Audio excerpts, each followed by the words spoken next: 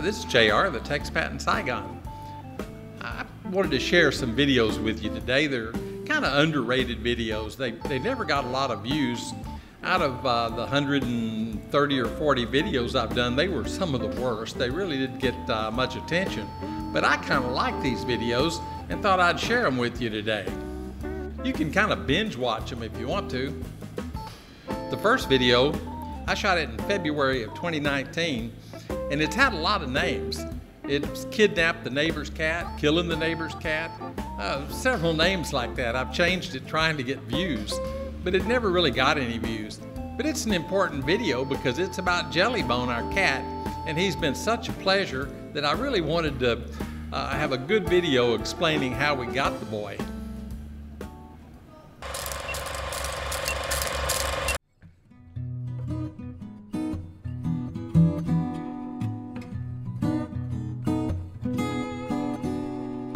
This is the first place that I ever saw the neighbor's cat. He was on a ladder in front of this house with his little litter mate. They were about 6 weeks old. One was a gray striped cat, the other was a yellow and white striped cat. They were really cute. I went over and tried to play with them a little bit, and they were both pretty friendly. The little yellow one was a little shy, but the striped cat was a real friendly cat. About a year later, I saw the gray striped cat. He was digging in a trash can out in front of one of the houses in the neighborhood. Later, I saw the little guy again. He was hanging out in front of my neighbor's house. Some of the people there looked like they might be taking care of him, but I'm not sure. But he stayed very close to their door, so maybe they were feeding him. Some of the other neighbors didn't like him so much. They throw rocks at him.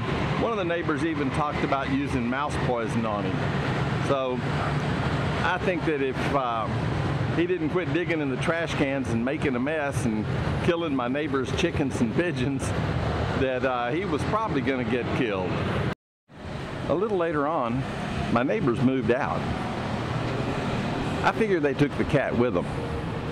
But a few days later, I saw him outside. He was laying in front of their door.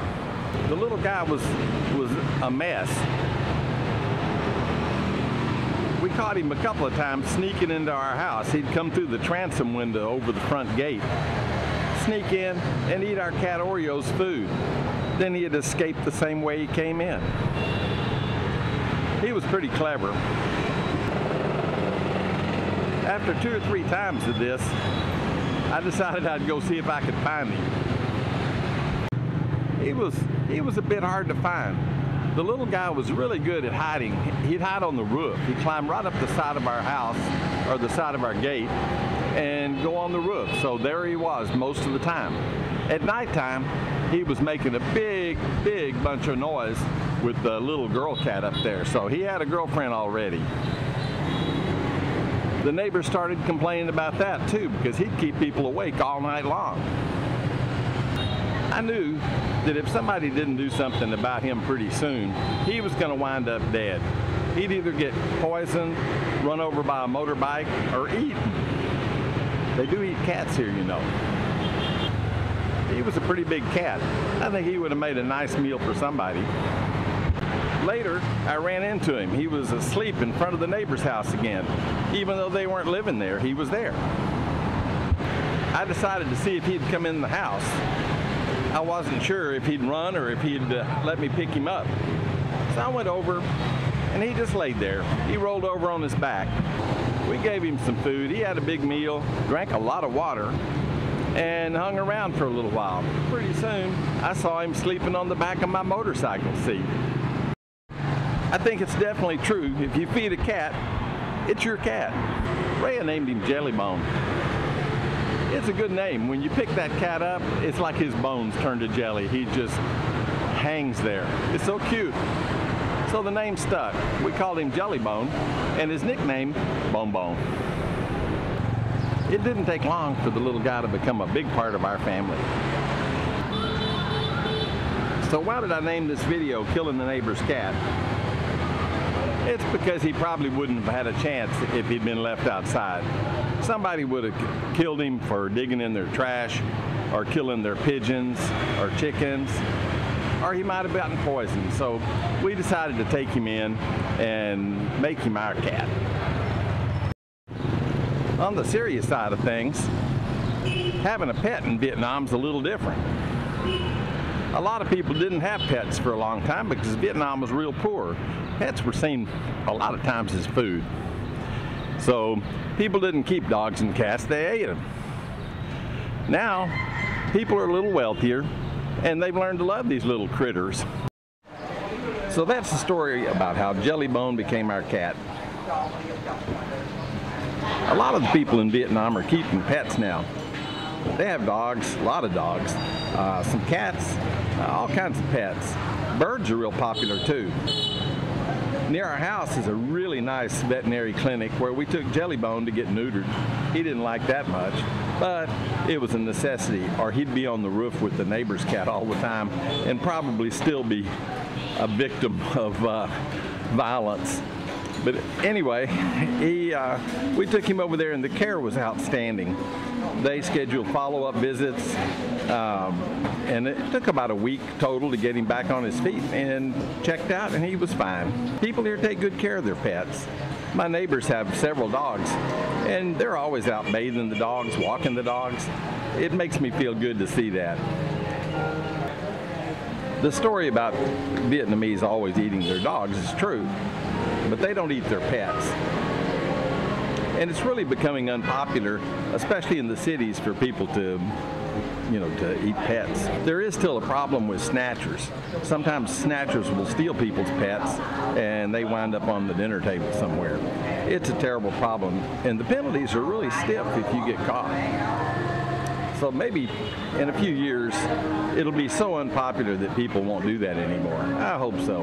I really don't like seeing it. I don't like seeing it in the newspaper either. Today's the Tet holiday. I'm really glad to be out. I was lucky to find a coffee shop that's open. Nearly everything's closed today. The town's pretty slow. Actually, this year there's more activity though than usual. Last year and several years ago, when the city was having their Tet holiday, the place would really be empty. But I'm kind of surprised. There's more people out than usual, more than I expected. And also, if you'd like to watch Jellybone in action, check out Fuzzy Logic. I'll put a link to it at the end of the video. The next video is part of my social consciousness videos. This one's called Post No Bills, and it was about all the signs and stickers that people put all over everything here in Saigon, advertising various products, everything from cleaning the septic tank to installment loans. So I thought this one kind of showed that I'm socially responsible and I'm trying to make people aware of a problem.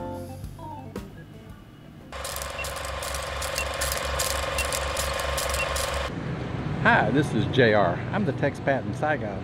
Today we're going to talk about all the signs that are stuck all over the walls and poles here in Saigon. I've had several people ask me about them and what they mean. So today we'll take a look at some of them, and I'll try to translate some of them for you so you know what's up. These signs are everywhere. They're on the walls all over the place when you are walking around the city.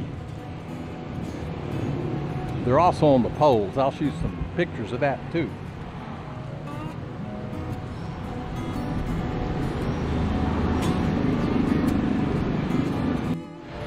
I've cleaned the signs off the power pole by my house several times. They just return. You'll be looking at a clean pole one day, and you come back the next day and the thing's covered with stickers again, little signs. Here's one near my house.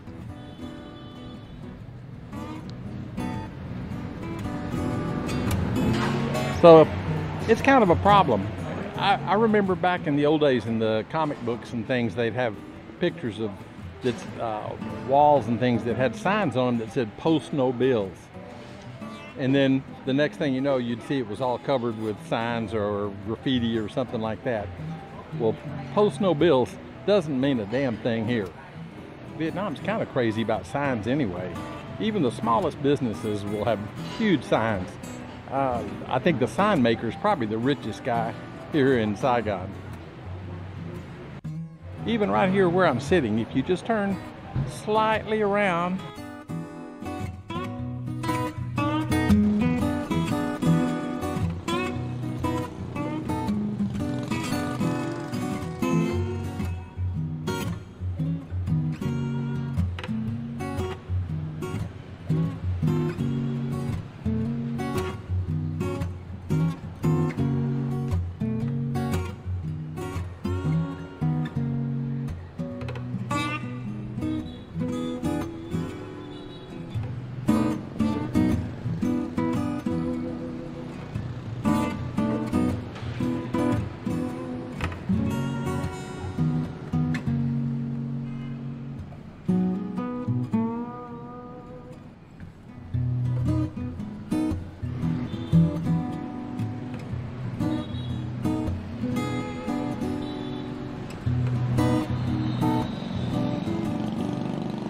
you can see here where this business, Boon Mom, it's a restaurant, has tried to clean these signs off. It just doesn't work. They ruin the paint, they ruin everything on the wall. So overall, it's a real nasty thing they're doing here. The side of this big house is covered with these things. They've tried to scrape them off too, and every time they do, there's just more appear. The main themes of these little signs are loans, usually just a plain old cash loan or sometimes installment loans. Most of the other signs are for services to clean out septic tanks and selling property, selling houses, renting rooms, things like that. The majority of them on the poles are for septic tank service. You know, as a part of my everyday life, I really don't like looking at all those little signs that are all over the neighborhood. I wish they wouldn't put them up, but I don't think there's any way to stop it. They appear overnight. But just speaking from an old white guy's point of view, personally, I would never buy something from a company that stuck one of these things on a pole by my house or on a wall near my house. It just wouldn't happen. Anyway, it's really hot today. I'm headed home. I can't stand the heat when it's like this. It's just unbelievable. The sun's out. You just can't fight the heat and humidity. It's just awful.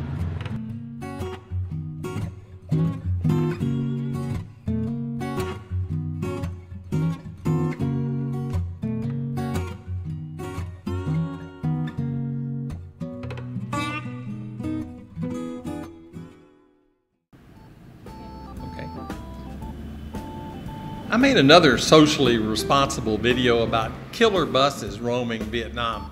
This was about the sleeper buses. You know, these things run off the road. I think the driver goes to sleep more than anybody else. And they run off the road and kill dozens of people. It's really a terrible thing, and sure makes me afraid to even think about riding one of these buses.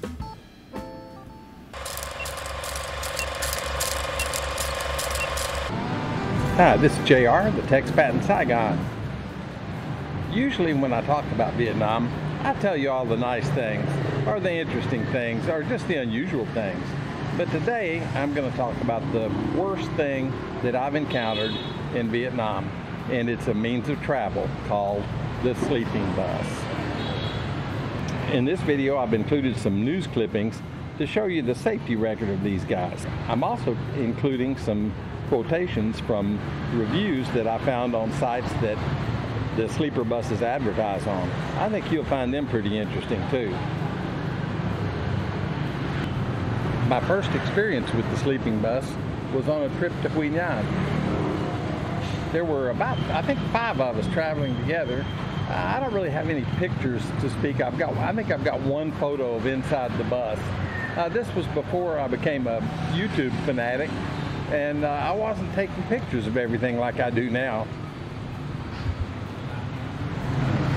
I've got some nice pictures of Ho Chi Minh, but as far as the bus goes, I really don't have any. So I'm depending on clips from the newspaper to show you some of the buses and some of the things they get involved with.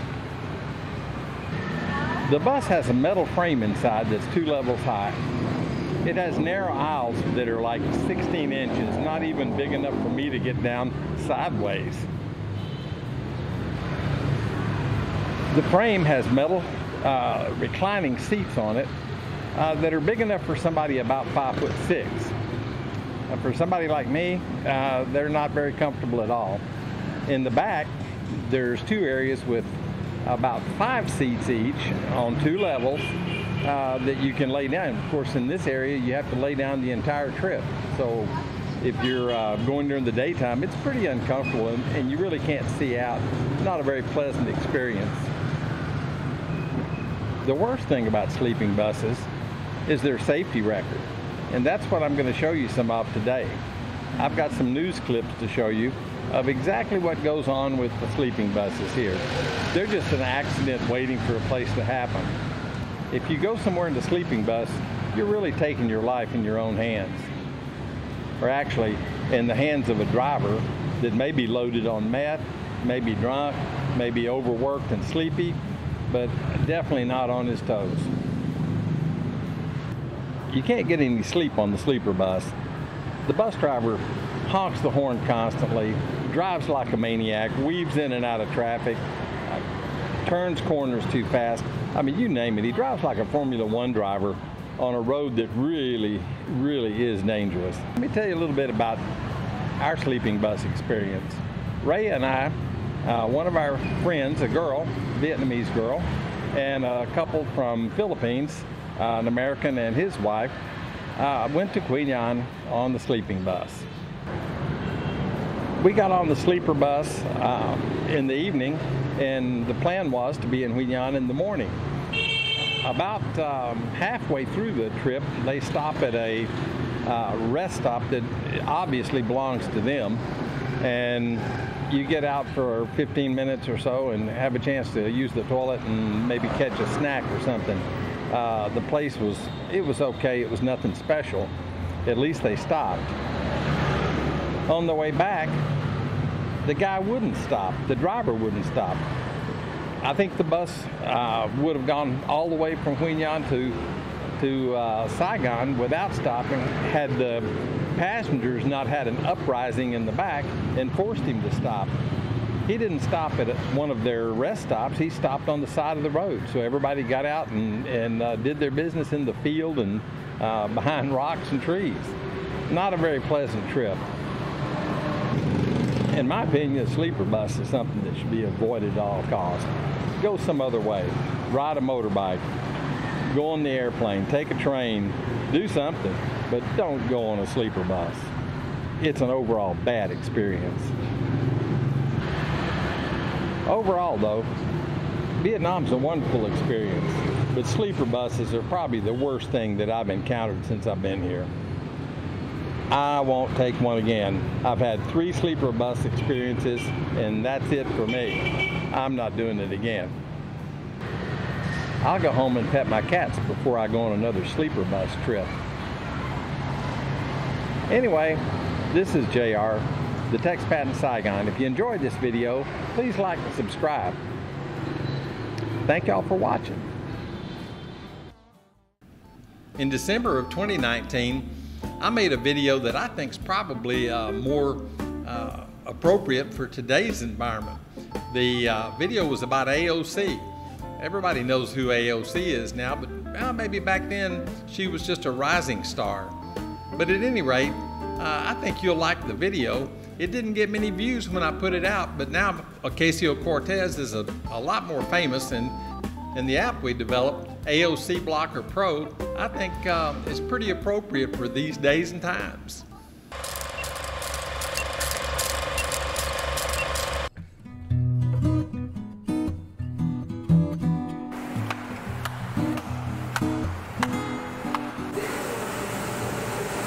This period reminds me of 1970. Baby, you spend all your morning watching the news. So many assaults. Don't you ever get tired of it?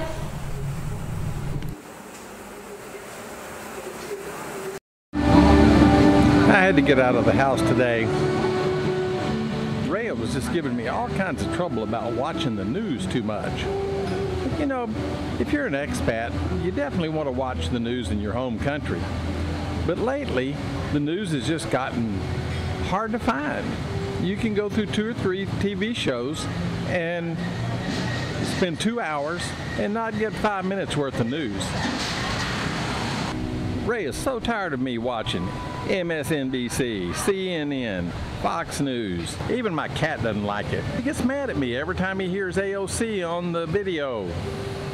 I've got to do something about it. Hey, I was really lucky. My friend told me about a great app from DC Blocker Labs. They're the people that put out Tweet Defeat and PC to BS Converter. They're a great company. I had Tweet Defeat. That app deletes all the tweets from Donald Trump instantly, so you don't have to read them and you don't have to suffer from them. It'll also screen out every tweet that uses the word racism. That saves a lot of time when you're reading your tweets. They've also got another great app, BS to PC Converter. This app does a lot. It changes all of the BS on the news and politically correct stuff to normal language so you can understand it. So I got online and checked out the new app, and here's what I found out. Their new app has to be the best of all. I installed it last night, and this morning it just changed my life. I installed AOC News Scrubber Pro. It's a great app. It removed every reference of Alexandria Ocasio-Cortez from my smartphone and from my laptop. I'm happy. So you can condense 3 hours of news into about 15 minutes. You get to see all the good stuff, all the murders and rapes, car crashes, airplane crashes, the stuff you're really interested in your home country, without all the politics. What a great application. Just look in the description below and you'll see a link. It'll take you somewhere. Maybe you can find AOC News Scrubber and News Scrubber Pro online and sign up. Even the free version removes all references to Alexandria Ocasio-Cortez from your browser or your smartphone. It saves you a lot of time when you're looking at the news. The Pro version is only $4.99. It'll also filter out the words Nancy Pelosi, Chuck Schumer, and even Donald Trump. This video was helpful and it saves you some time in the morning. Be sure and sign up. Subscribe, hit the little notification bell, and you'll get all the latest news from Saigon to Vietnam.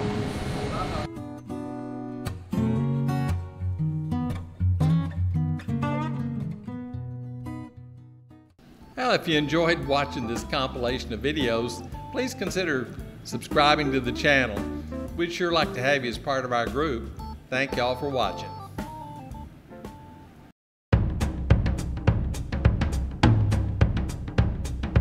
All right.